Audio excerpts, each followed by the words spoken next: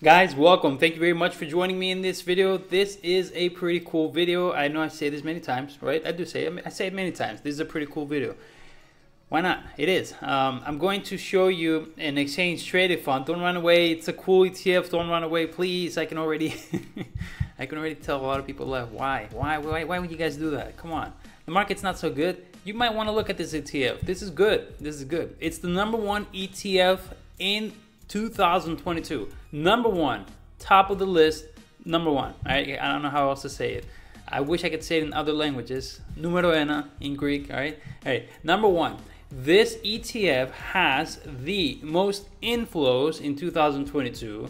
Has the, let's say, the most assets under management, not total. Like, okay, there's ETFs from Goldman Sachs that say they have a lot of assets under management, but for the amount of money that was poured into 2022 into ETFs, this is #1, right? In fact, it's actually not just this year. This year it's as far as how much money was poured in. Everybody poured their money on this one, but overall, it's actually an amazing ETF that has been performing awesome for quite a while. And I think no one might know this. If you know it, and if you have invested in it, congratulations. Let me know in the comment section below if you've heard of this ETF before, or if you have invested in it. I'll be very proud of you.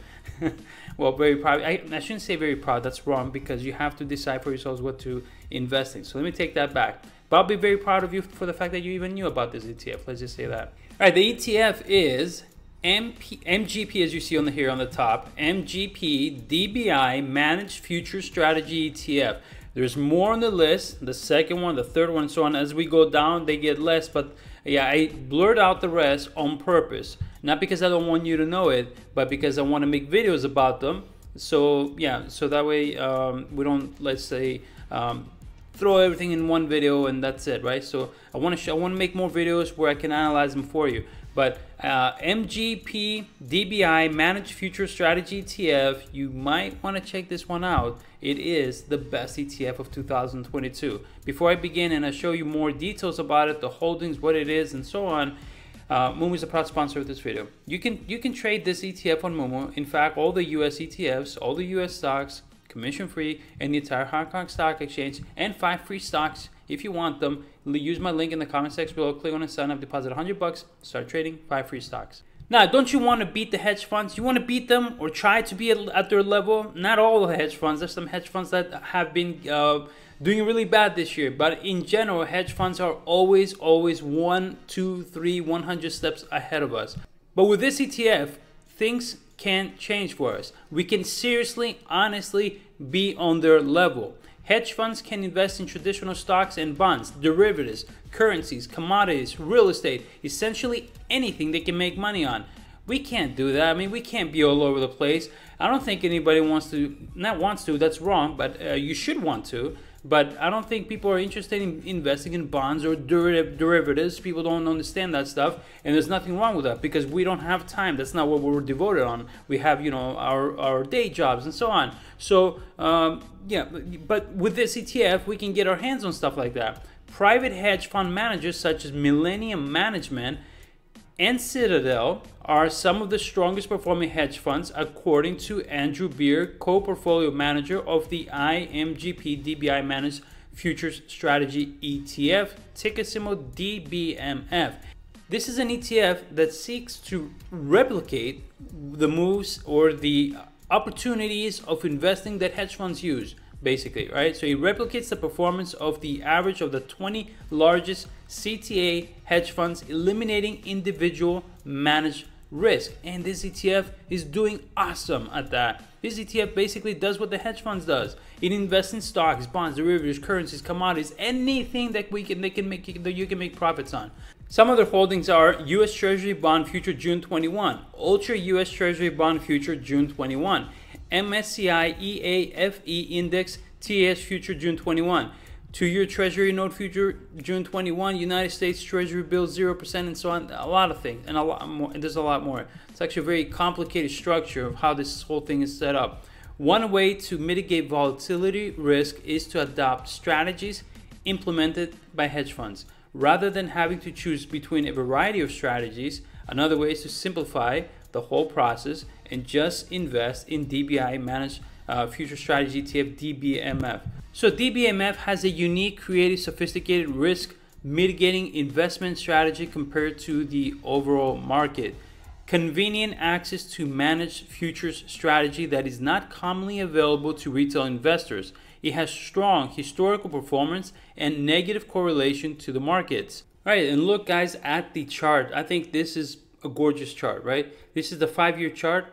I'm very happy actually, to be honest, to have looked and found into this DBI managed future strategy ETF, because I did not expect that this would be the #1 ETF in 2022 with the most inflows, with the biggest percentage in increases in assets under management. It's still sitting around $33.55. The 5-year chart looks amazing, and yeah, so it's pretty cool. It's there's a lot of people who are interested in very long-term investments, right?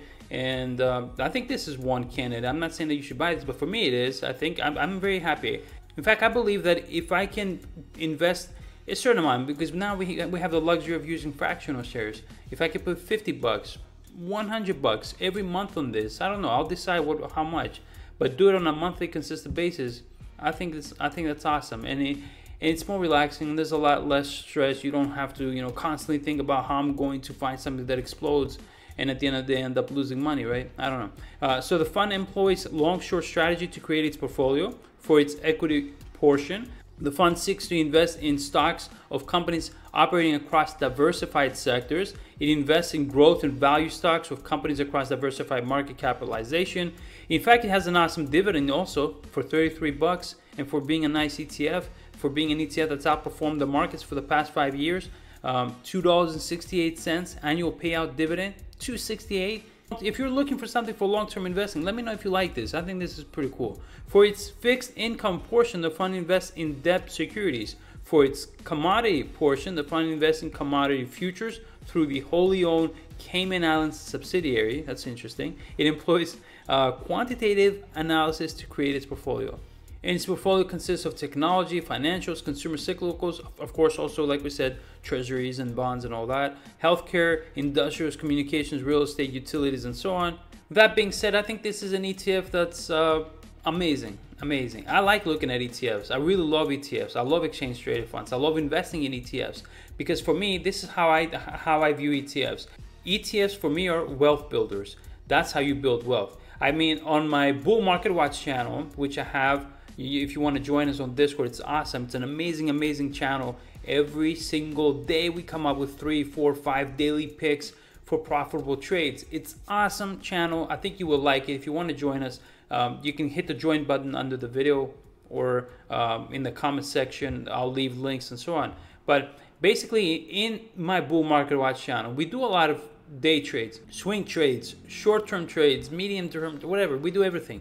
Anything that can bring us profits. It's basically like the hedge funds somehow. But yeah, those are cool. They're exciting. It's awesome. Like today I told them, look, I'm buying DHRL, ticker symbol DHRL. I'm going to get in at 60 cents. I got out at 65 cents. Well, when you put $5,000, $6,000, $8,000, 5 cents is enough for the day. For me, it was enough. But it worked out perfect. And many a WTI ticker symbol told them on my Discord at $6 that it is a buy. I mean, it just like 2 days ago it was when I told them, and look at it today. It's already at 770. It's doing awesome. So yeah, you make profits from those, but it's nice to take some of those profits, which is what I do. Take some of those profits, or maybe sometimes I take the entire profit amount and I pour it into an ETF, and then the initial investment I had made, I'll go back again for a short-term trade or a medium or a swing trade and so on. But always, this is what I do. I always do this. I take profits and I pour them into ETFs that I think are great. ITOT, awesome ETF, right? In my opinion. So that's what I do, because if I don't do that, I'm going to be tempted to use profits and initial investments back again, or in my personal life. And then at the end of the day, what am I saving? What am I doing? Because I have 2 kids. I have to be serious also. I can't be joking around. When you have 2 kids, you have to think about their future. So I think this is awesome. And that's what I do, really. That's basically it. I mean, I just take some of my profits and I pour them into ETFs and let them go for years. And those ETFs are the ones who are going to build wealth for me. Let me know in the comment section below what you think. Thank you very much for watching this video, and I wish you all the best. Take care.